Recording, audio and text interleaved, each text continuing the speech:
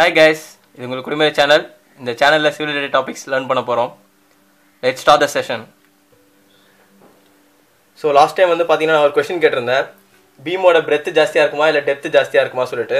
So அதுக்கான answer வந்து பாத்தீங்க அப்படினா மேஜர் கண்டிஷன்ல வந்து depth தான் ஜாஸ்தியா இருக்கும்.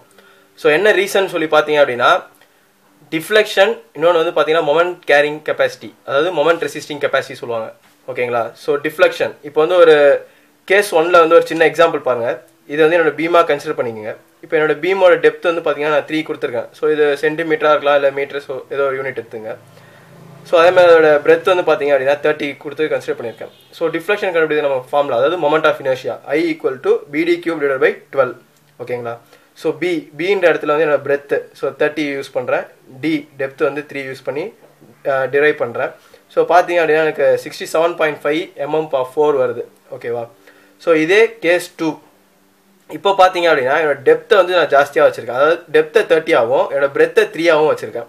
ஸோ இப்போ இதோட டிஃப்ளெக்ஷன் பார்த்தீங்க அப்படின்னா சேம் I = BD3/12.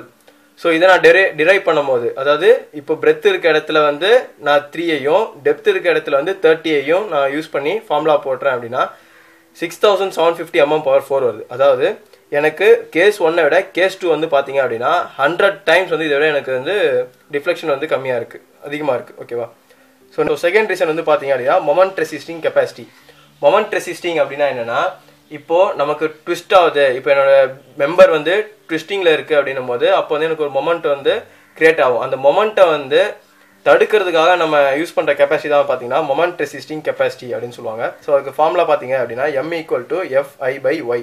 ஓகேங்களா? இதில் F அப்படின்றது நம்ம கிரேட் ஆஃப் ஸ்டீல்ஸ். ஸோ நம்ம நார்மலாக நம்ம நிறைய சேனல்ஸ்லாம் ஆட்ஸ் பார்த்துருப்பீங்க இல்லையா, ஸ்டீலுக்கு 4 and 5 500 அந்த மாதிரி. ஸோ அந்த மாதிரி வந்து இது வந்து ஸ்டீலோட கிரேடு.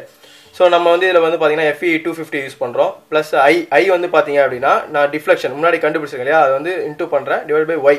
Y அப்படின்றது வந்து என்னன்னா நம்ம ரெக்டாங்குலர் மெம்பருக்கு D/2. D அப்படின்னா டெப்த்.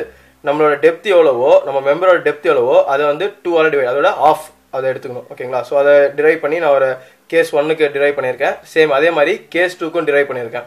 ஸோ இது ரெண்டுத்துக்கும் கம்பேர் பண்ணி பார்த்தீங்க அப்படின்னா கேஸ் 1 விட கேஸ் 2 வந்து 10 டைம்ஸ் மொமெண்ட் ரெசிஸ்டிங் கெப்பாசிட்டி இருக்குது. ஓகேங்களா? டிஃப்ளெக்ஷனில் வந்து 100 டைம்ஸ் ஆகும், மொமெண்ட் ரெசிஸ்டிங் கெப்பாசிட்டி வந்து 10 டைம்ஸும் கேஸ் 1 விட கேஸ் 2 வந்து எனக்கு எஃபெக்டிவாக இருக்கிறதால நம்ம வந்து எப்பயுமே வந்து பீமோட பிரெத்தை விட டெப்த் வந்து அதிகமாக யூஸ் பண்ணிக்கிறோம்.